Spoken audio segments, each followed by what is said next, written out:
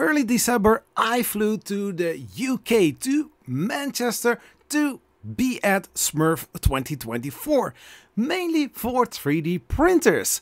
But there are some other cool things besides 3D printers for additive manufacturing.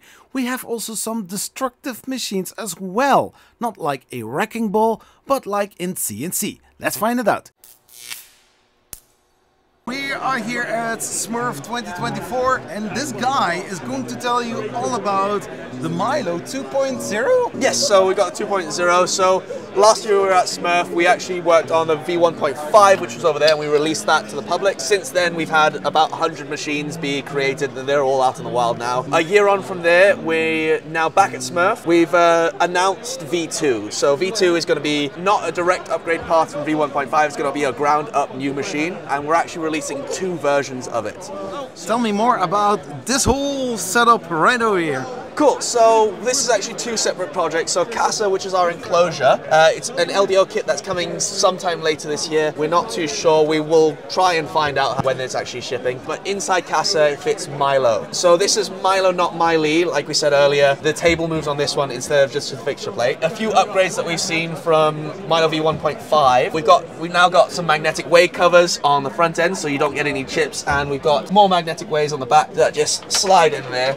We've got easy tram plates, so instead of having to take the whole column apart now to tram everything like you had to do on V1.5, you only need to loosen 3 bolts, and then you have 2 degrees of about the y-axis tram. And because the column is connected in a very specific way, it's a bit hard to show in the enclosure. It's easier to tram for the nod as well. We've also included this year the choice between either ball screws or lead screws, so you get to choose between TR8 lead screws or 0802 ball screws, which is the ones on this machine. The TR8 lead screws are on this one over here. Pull that off there.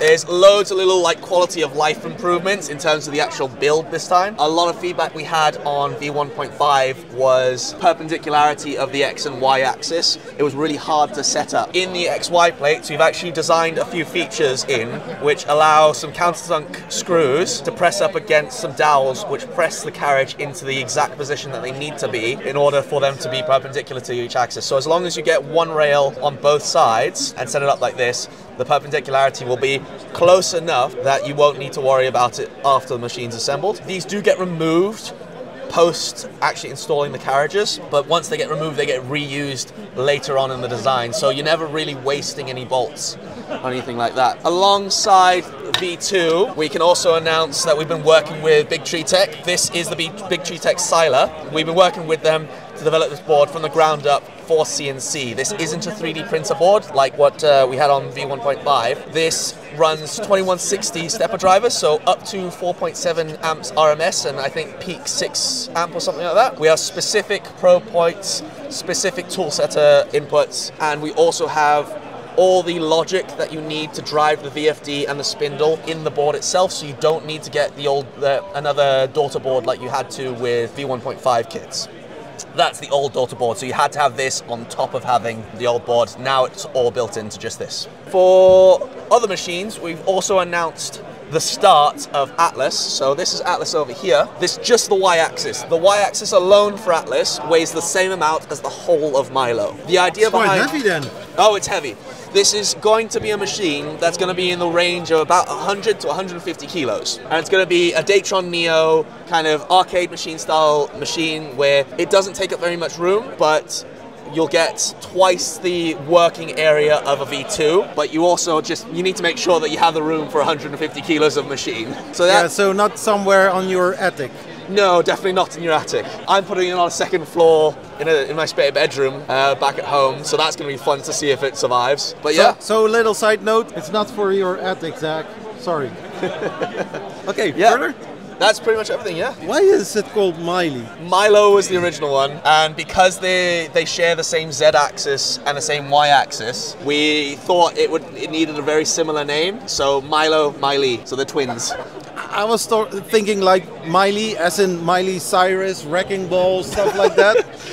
Not quite.